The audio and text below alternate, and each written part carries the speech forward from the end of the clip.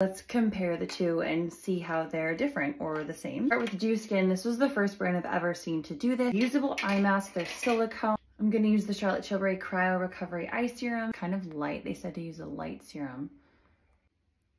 It's pretty thin, you can see how thin that is. Has a lot of movement and flexibility, so I know this is going to stay.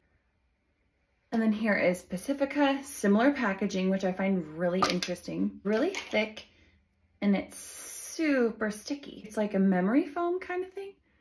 Okay, it's been 10 minutes, and what I have noticed is this is only adhered to this portion of my eye. The only part of my eye that's attached. The other part is just kind of resting there because it's so thick. This is exactly where I left it. Feels like nothing. I could probably wear this for another 20 minutes, maybe longer. Love. Which would you choose? Obviously.